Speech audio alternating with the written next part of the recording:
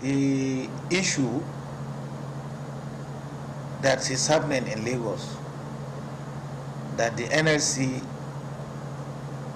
is going to take up the matter and call both the Lagos State Chapter and the headquarters of the NURTW in Abuja, to bring them together in Abuja and make sure that we resolve this matter amicably, to avoid, and I will use this medium to appeal to our members in Lagos State and the leadership of the union. They should avoid anything that can tarnish the image of this organization. The NURTW is one of the major affiliates of the NLC, and we cannot fold our hands and see things going out of hand. So I'm now appealing to the Lagos State government that the NLC is taking up the matter,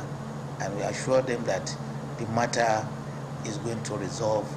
at the Labour Circle.